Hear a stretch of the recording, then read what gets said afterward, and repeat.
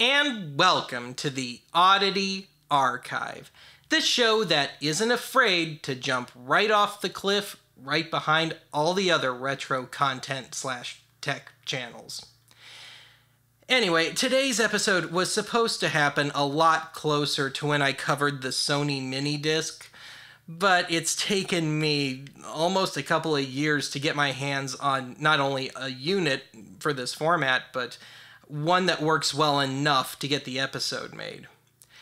So I've actually really been looking forward to this one, in large part because I was totally oblivious to this format in its day.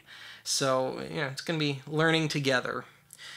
But anyway, today let's take a look at the competitor to the mini disc, the Philips Digital Compact Cassette, or DCC.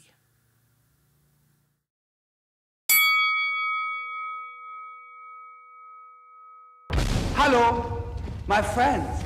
I mean you. Yes, you. We are all interested in the future.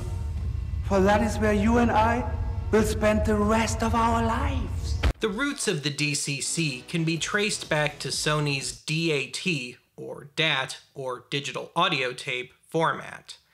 While DAT managed to catch on to some degree in recording studios, it was a total non-starter on the consumer front, due to a high price tag and only a precious few pre-recorded releases.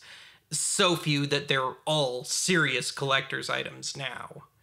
Anyway, the music industry hated the DAT format because not only could it, consumer gear notwithstanding, perfectly reproduce a 16-bit 44.1 kHz CD, but theoretically do so from tape to tape with no degradation in sound. But all that's a story for another episode.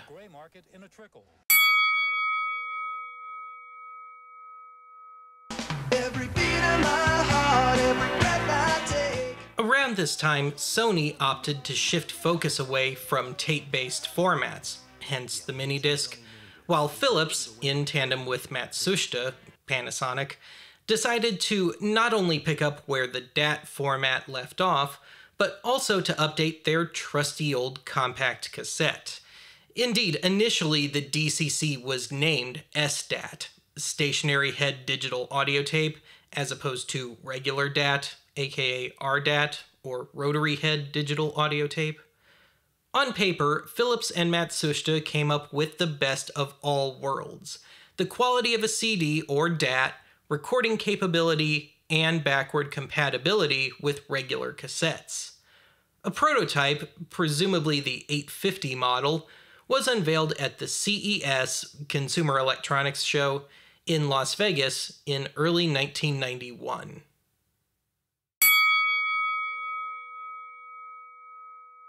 Ability to play back all of your existing conventional analog cassettes on your new DCC machine. The DCC made its main public debut at the CES in Chicago on May 30th, 1992. Now, I can't find any concrete dates, but the first DCC decks appear to have been released sometime during the fourth quarter of 1992. Like the mini disc, which debuted almost simultaneously, the early units were met with mixed reviews. Price was another major factor, with, by most accounts, pre-recorded DCC tapes selling for only slightly less, usually within $1, than their CD counterparts. The price of blanks were about on par with Type 4 metal cassettes, usually in the neighborhood of $6 to $8 a piece. As for the decks, for the first several months, only one model was available, namely the DCC 900, the most common model out there. The 900's most commonly sold for between $700 and $800. The first portable deck, namely the DCC 130, didn't drop until the summer of 1993.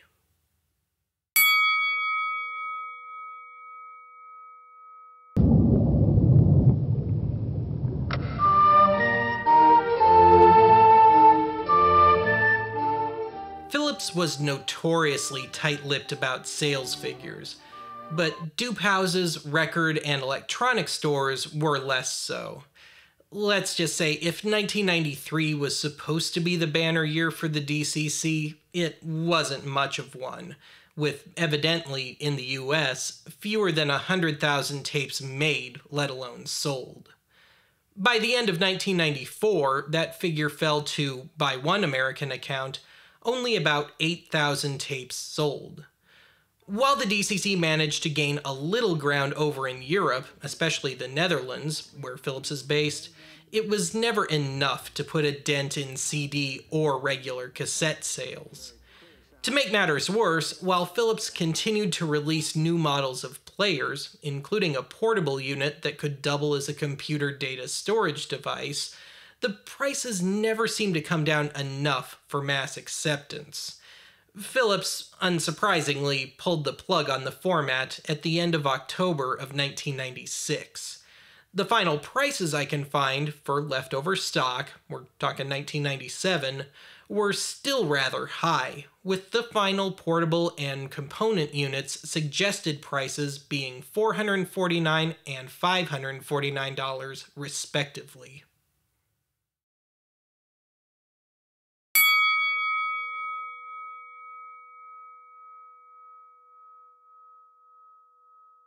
According to the old DCC FAQ webpage, DCC tape was actually cut down VHS tape stock, which is close enough to Type 2 Chrome audio tape stock that some people have attempted drilling holes into the sides of regular Type 2 cassettes to use in lieu of proper DCC tapes.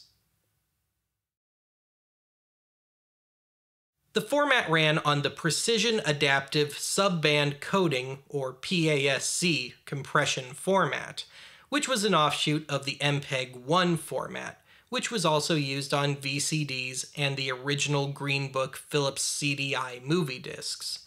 The compression amounts to about 1/4 the bitrate of a CD. There were 9 tracks of available data on the tape. 8 tracks of audio and error correction data, and 1 track containing track markers, song titles, and potentially lyrics. The playhead on the machines was also a 9-track head, which could and did double as playback for standard cassettes. Like DAT and minidisc, the DCC uses the SCMS copy protection scheme, which allows for a copy of a tape, but not a copy of a copy. Ultimately, the DCC was capable of up to an 18-bit 44.1 kHz sampling rate. As far as I know, no pre-recorded releases ever had anything above 16-bit 44.1 kHz, i.e. the CD standard.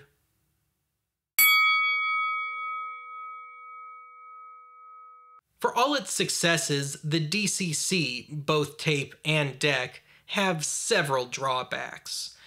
Chief among them was some half-assed backward compatibility.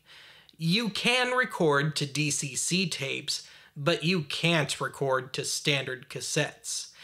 Speaking of regular cassettes, DCC decks have a hard time reading Type 4 metal cassettes, so you're gonna want to avoid those. Also, the heads on a DCC deck are far more susceptible to oxide buildup than regular cassette decks.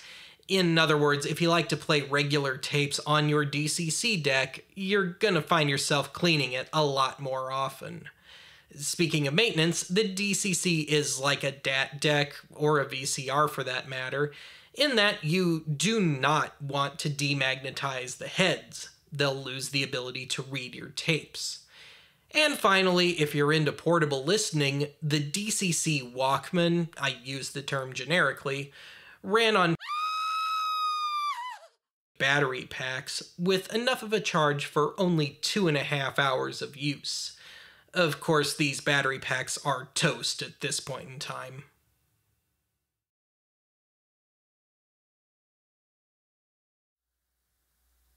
I've got 6 DCC tapes in my possession, 3 blanks and 3 pre-records, And 2 of my blanks, both Panasonics, are indeed still sealed. And then there's this, at the time, loose BASF tape. And I don't know if this ever had the little sliding metal door on it, but it doesn't seem to affect anything. And it was blank at the time.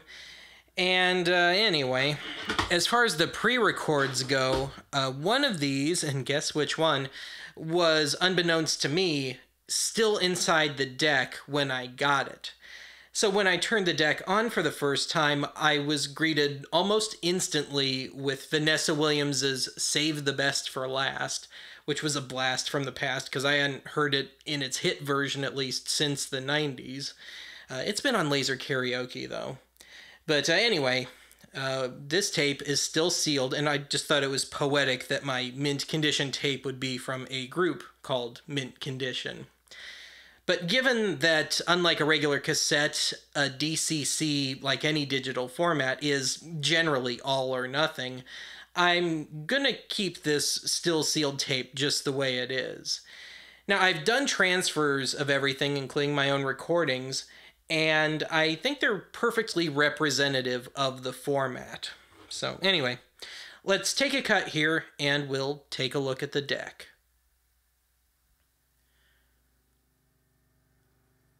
You'll have to pardon the noise. It's National Idiot Redneck Neighbor and his family out blowing their leaves onto Benny Boy's yard day and just being obnoxious and all that. But what you gonna do? Legally, anyway. I think he heard that. Anyway, as I mentioned at the top of the episode, I've been trying to get my hands on a working enough DCC deck to do an episode on it, and I kind of just got lucky with this one. So back in late July, early August, I found this on Fleabay, and it was one of those deals where the seller misspelled the listing, and I wound up being the only bidder at $40 plus shipping. And the seller listed this as being in working order, and most encouragingly, had a picture of it playing a proper DCC tape. So I felt like I had a good shot at getting a working unit. However, not included was the remote. But I just had to have the remote, largely because I've never owned a cassette deck with one. And of course, the remote costs just about as much as the unit itself, because apparently these things are crazy rare now. And anyway, as I mentioned, this was advertised as being in working order, and that only turned out to be half true.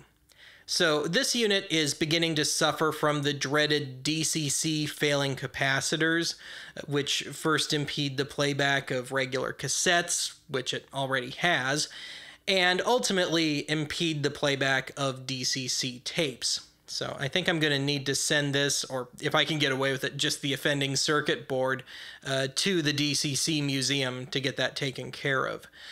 But as it stands, all I want to deal with in the short term are DCC tapes. And over the last few months, I've already done 90% of my tests and transfers and demos, so don't be surprised if you see a follow-up video on this at some unspecified future date. But anyway, let's take a look at the basic features of this guy, and I'm trying to keep the on time to a minimum here. But anyway, most famously, in an attempt at making this more like a CD player, you load your tape onto a tray, as opposed to the usual door method on regular cassette decks. And on either side of the tray, you've got buttons to reset the counter, and, like on a regular cassette deck, and to repeat a track, like on most CD players, and then you can switch between the text track on a DCC tape specifically, and or just the clock. Now, given the nature of the DCC read, you can only insert the tape one way. The unit, out of necessity, has auto reverse, complete with one of those spinny play heads with the fixed azimuth. So the auto reverse can be accessed real nice and easy on the front panel at the bottom left here. And next to that, you've got all the usual stuff like play, rewind, fast forward, all that good stuff. Now, later models of these things included support for Dolby S encoded cassettes, but this one only does B and C. And on that note, the playback levels on regular cassettes, because of the whole capacitor thing, are so weak that when I turn the Dolby on, it renders the tape almost completely inaudible. Now, you can run this to an ESI bus kind of timer, so you can, say, record a radio show while you're out. So we got a timer switch to do all that. And above that, you've got all the controls to mark a new track, erase a track, all the manual control when you're doing recordings. Otherwise, for analog recordings, you've got manual record levels. And if you're recording from an optical or a SPDIF source, then it's all automatic. And of course, you can switch between inputs. I just keep mine on auto, and it seems to work just fine. So anyway, let's take a cut here and we'll take a look at the back.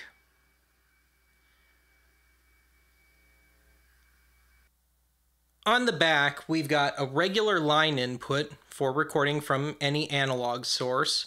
We've got two sets of analog outputs, and the one on the left is a variable output, which works so that you can control the volume with the, at the time, supplied remote control. Or you can go with the fixed output, so you can control the volume via your AV receiver, which is what I'd imagine most folks used, and actually it kind of seems redundant, because you could control the volume either way, couldn't you? But anyway, you've got a digital coax, i.e. SPDIF input and output. You've got optical in and outputs, which is what I've been using for the most part, and I think everything you're going to hear in this episode is from optical. And then way deep down in there, we've got a sensor switch, which needs to be on if you want to use the remote. And then we've got a pair of ESI ports for the aforementioned timer stuff. And I have no means of testing this. And lastly, the great mystery of this machine, this random phono plug just sticking out the back alongside the power cord. And I can't seem to trace it without removing the entire tape transport from the machine. And I actually emailed Ralph at the DCC museum about this, and he thought it was some sort of aftermarket mod, but he didn't know the significance of it either. Anyway, let's do that demo thing, and let's kick things off with an A-B comparison between a DCC and its period-appropriate CD counterpart. And this was just pure serendipity for me, because not long after I got this machine, I was out thrifting, and I stumbled onto a copy of the parent album of the Vanessa Williams track that was on the included demo tape. And of course, the CD still has the thrift store tag on it. So anyway, what you're going to hear here is an A-B comparison of a theoretically perfect dub of the DCC tape via optical, stacked up against a wave rip of the same song from the CD.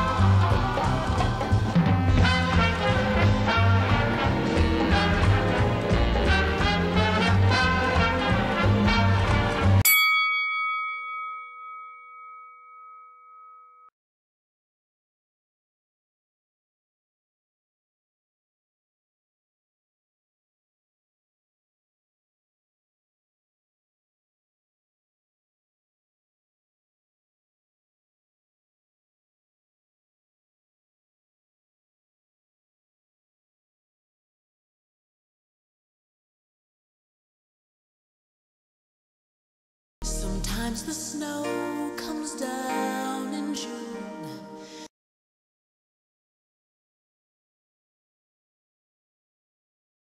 Sometimes the very thing you're looking for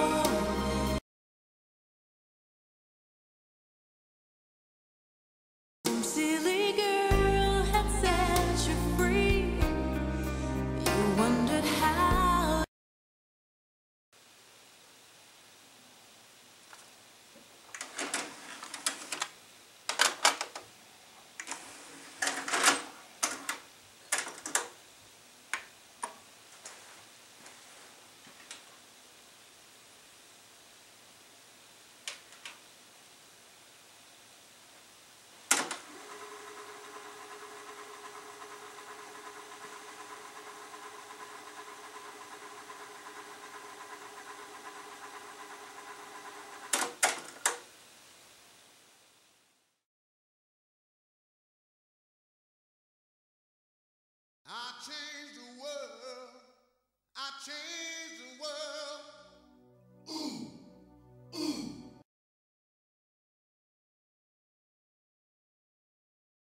Senza una donna, no more pain and no sorrow. Senza una donna.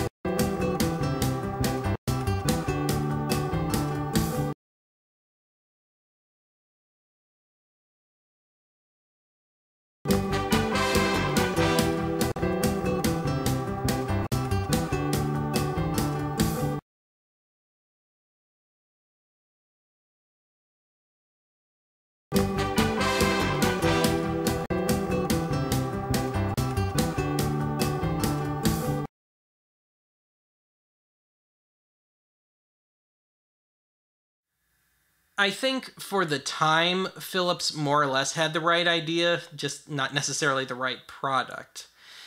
Had the DCC caught on, I just don't think it would have lasted more than a few years.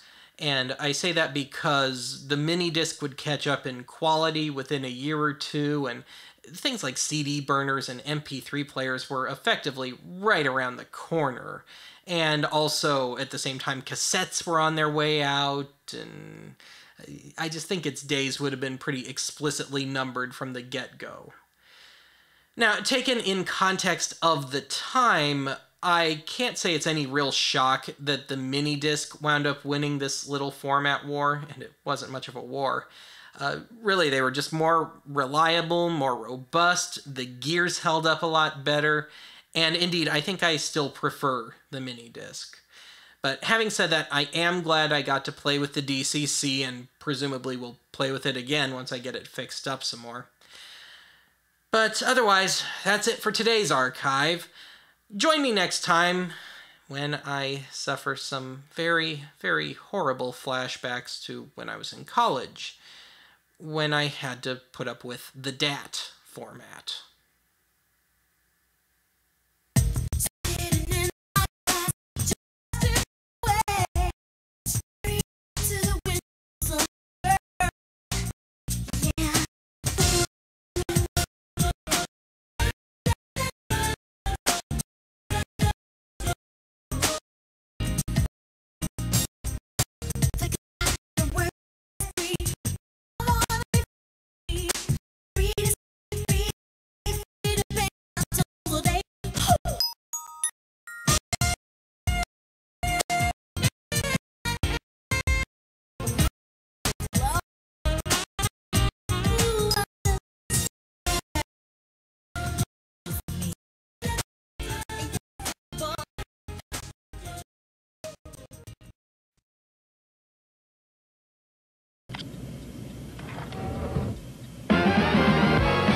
That's life, I can't deny it. I thought of quitting, but my heart just won't fight.